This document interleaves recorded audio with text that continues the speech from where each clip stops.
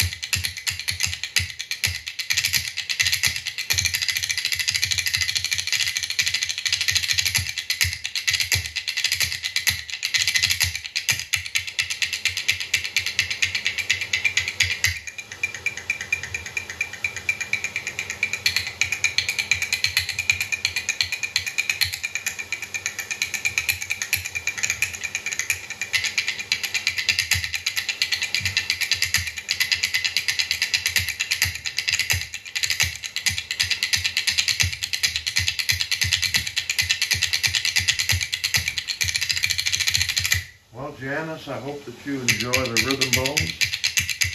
That's not me playing them.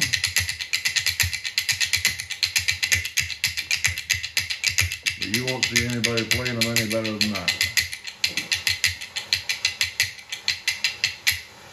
Have a great day.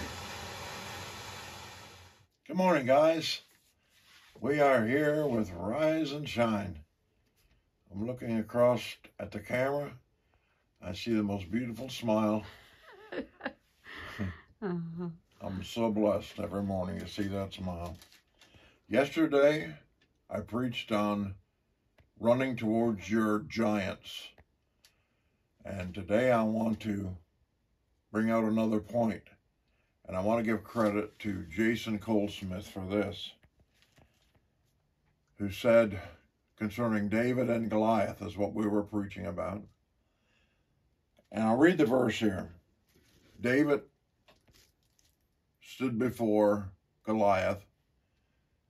He didn't see how big Goliath was. He saw how big his God was.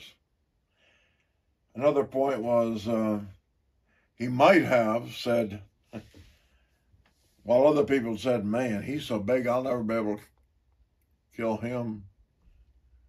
David may have said, he's so big I can't miss him. The Bible said he ran towards, he was eager to destroy the giant. The Bible said that he picked up 5 stones. Goliath may have had some brothers. But Goliath had been out there for 40 days broadcasting his power, and using fear tactics, and he had just demoralized the Israelite army until David showed up. Now, David has a resume. It's really good. If God does something special for you in your life, it's really good to have a resume. I could go right here within 2 seconds and find Charlotte's resume. Every day, she writes it down. Every day, she talks to God. She keeps a running journal every day. And right over here. So if you'd want to know how many times the Lord had come through for her and given her a miracle in her life, that's where I would go to find out. Okay? A prayer journal. Well, David had a good resume because when Saul wanted to know what his resume was, David said, I got a good one.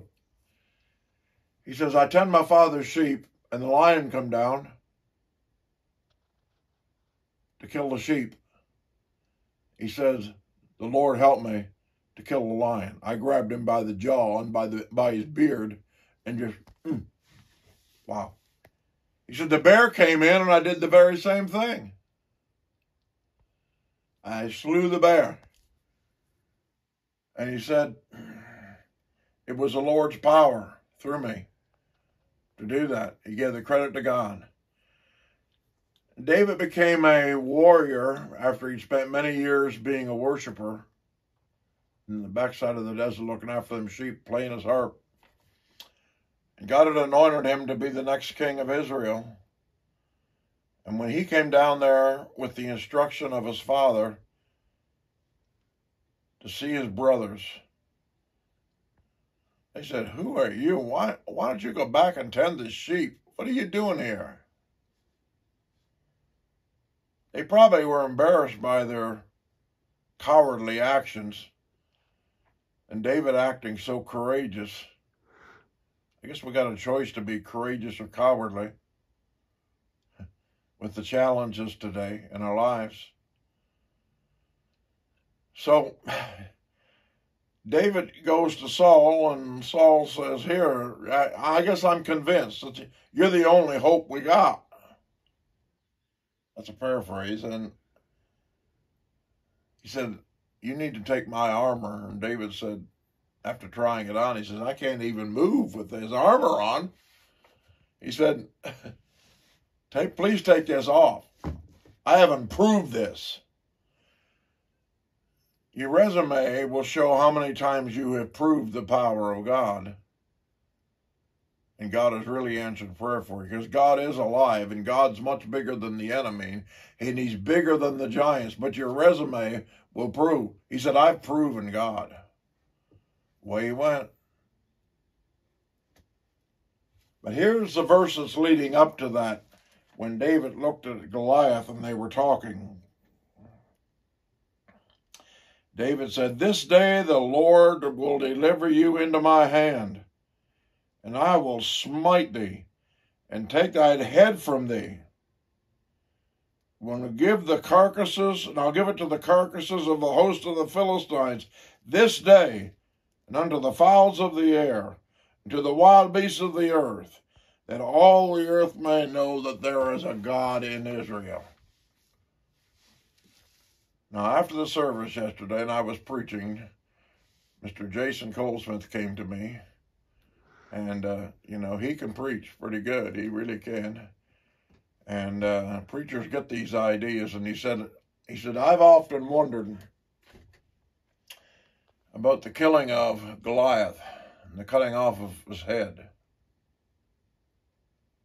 He said, it occurred to me that a lot of people face their giants, and they may have occasions when they knock them unconscious, but they never totally kill them. And they never totally slay them. There's a big difference there. You can have highs and lows in your walk with the Lord, times when you think it's really necessary to deal with your giants. But what Jason was saying is, it's a complete extension of that step when you finally get the victory and kill the giant, cut his head off. That can't be reversed. And that's a great point. It really is a great point because, you know, I don't know how long it takes for somebody, and I'm not judging anybody on how long it takes to slay your giant in your life. But I really pray that you'll have victory today. Real victory today. We doing all right here? You got anything to say? I think you're doing good. Keep going. I really pray that whatever it is that you identify as your giant today, that you'll do more than just knock it unconscious. That you'll take it seriously enough to do something about it. What a point. What a point. The Philistines, they scattered. They were defeated. And all of a sudden, the Israelites came rushing back to life. And David, little David, was the hero. But he gives God all the honor and the glory. Well, now I hope that you hope you get the message in that.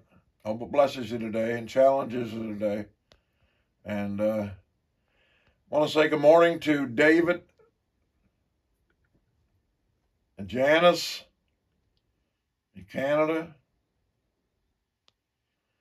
And she's been after me to play the bones.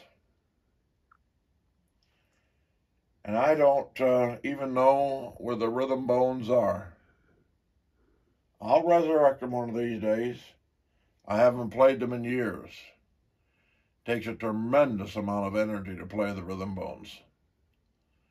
And, but I'm going to show you something here this morning that'll just, if you enjoy this kind of entertainment, you'll enjoy this guy, okay? So sending that out to Janice this morning, and God bless you.